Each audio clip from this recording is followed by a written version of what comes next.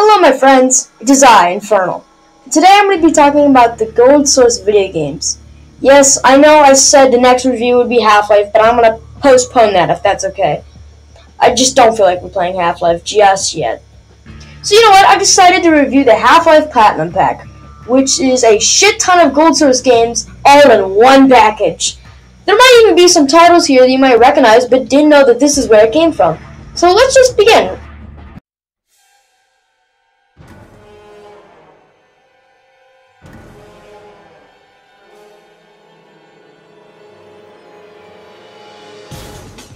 Let's start with the classic, Half-Life. Half-Life was the first gold source game to release, and definitely not the last. Half-Life's story goes like this. Spoilers, by the way.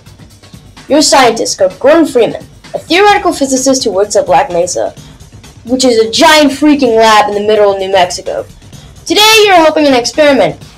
That experiment goes wrong, all hell breaks loose, and aliens start teleporting everywhere around Black Mesa. You know, just a normal day in the job. So the military come to help, and when I mean help, I mean kill everybody and everything because, you know, basically the entire game is about shit hitting the fan. Of course, there are all kinds of different weapons along the way. These include an MP5 SD, a Spaz 12 shotgun, and a crowbar, because, you know.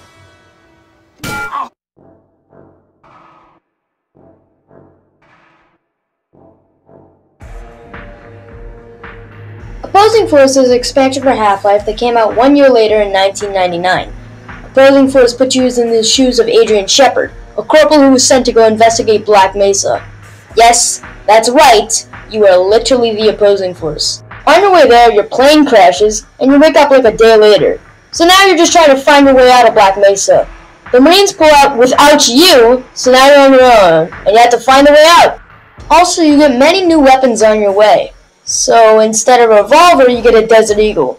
You also get a sniper rifle and a saw. No, not a chainsaw. I'm talking about this thing.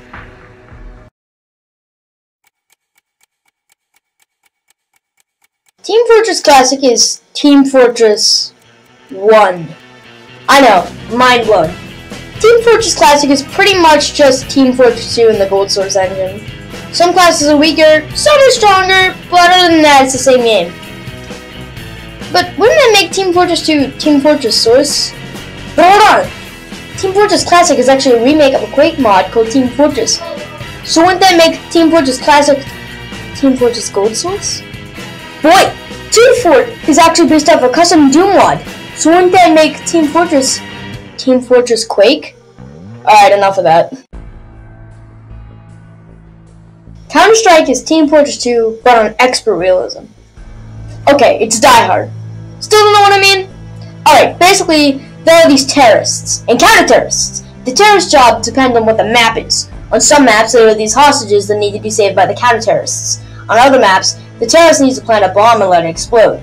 And the counter-terrorists need to defuse the bomb before it blows up. Or one way that the round ends if one team gets wiped out completely.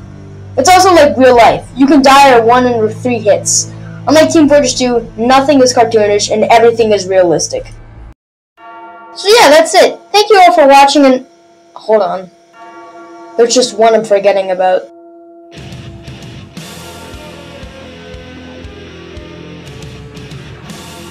Blue Shift is the second expansion that was made for Half-Life, and instead of expanding and adding new weapons and enemies like what Opposing Force did, Blue Shift literally did the exact opposite of that.